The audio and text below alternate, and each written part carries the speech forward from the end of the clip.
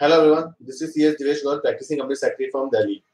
Today in this video, we are going to discuss about the impact of the budget 2021 on MCA version MCA21. As we know, in the budget 2021, our Honorable Finance Minister announced about MCA21 version 3.0. In continuation of the same, Ministry of Corporate Affairs has issued a press release on the 5th February 2021. In that press release, they have mentioned some new features of the MCA version 3.0. First and most important thing, as per that press release, MCA21 version 3.0 will be launched in financial year 2020-21. We are in financial year 2020-21. This financial year is going to be end on 31st March 2021. Almost 1.5 months is there to end financial year 2020-21. So as per that press release, in next 1.5 months till 31st March 2021, Ministry will launch MCA 21 version 3.0. Now, what is the purpose behind this change in version of MCA 21? The first purpose, e-governance project of Government of India. Government of India is working on the e-governance project, and this is part of the this amendment in version is part of that. Promote ease of doing business. This version 3.0 will help to ease the business of the corporates. Easy data exchange between two regulators. And for this version 3.0, Ministry using the new technologies. They are using the new technologies with version 3.0, which will help in ease of doing business, e-governance, and the conduct the compliances with the MCA 21. So let's discuss one by one the features and the important of points of the MCA version 3.0. First point is e-Scrutiny. Now MCA is in the process of setting up a central security cell. This central security cell will scrutinize all the straight-through process filed e-forms by the corporates to MCA 21 and flag the companies in more depth security. So this security cell, this central security cell will check all the STP, all the forms filed in the STP mode. STP mode, we know, straight through process mode. If a form is filed in the STP mode, it is directly approved without any interference of the government. So now they are creating a team, central security cell, which will examine this e-form, which will examine these e-forms, and if there will be any discrepancy in the e-form, they will issue the notices to the corporate. So now as a professional, as a corporate, we have to be more careful while filing the form with the MCA 21.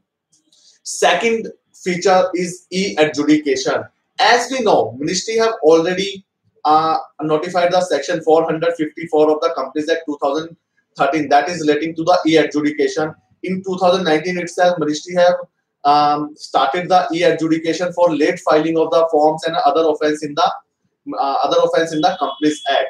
So now in this e-adjudication in MCA version 3.0, they will issue the electronic notice. They will conduct the electronic hearings with the stakeholder for the default made by the companies. So now we have to be very careful for filing of the form within due date. If companies file form after due date, then they can receive the e-adjudication notice from the Ministry of Corporate Affairs. Third amendment, that is relating to the chat box complaint system. As we know, there is an option on the MCA website to raise complaint whenever there is any issue with the stakeholders through the MCA website. But now they are coming with the chat box system. Additionally, MCA 21 version 3.0 will have a cognitive chat box, enable help desk, mobile apps, interactive user dashboard, enhance user experience using the technology and seamless data dissemination through. So this will help whenever we are having any issues in the MCA website, any query, we can use these chat box for resolution of those queries also. Another fourth feature of this website is we can say e-consultation. On time to time, Ministry came with the amendment in the rules, amendment in the act. For that purpose, they issued the draft rule, draft sections on their site and asked for the comments from the professional and the corporate. Now they are coming with the electronic system for the consultation with the professional and the corporate for amendment and for their suggestion on the draft rules and all.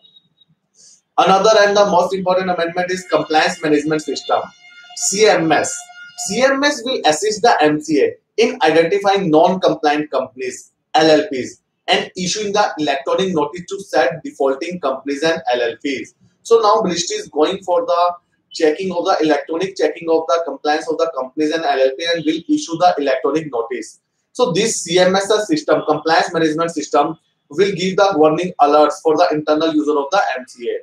So we can say CMS will serve as a technology platform for conducting the rule-based compliance checks and undertaking enforcement drive of MCA, wherein E or notice will be issued by the MCA. So we can say, as per this press release, this MCA21 version 3.0 will came into effect almost till end of this financial year, that is 31st March 2021.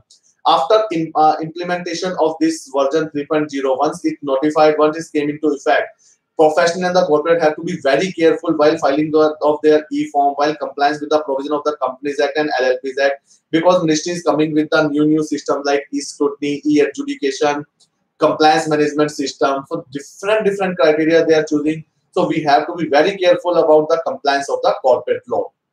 If you want to read the complete write-up on this particular topic, you can message us on WhatsApp 8130657778. Further, for the watching of regular videos on the amendment in corporate law, please subscribe our YouTube channel. Thank you so much.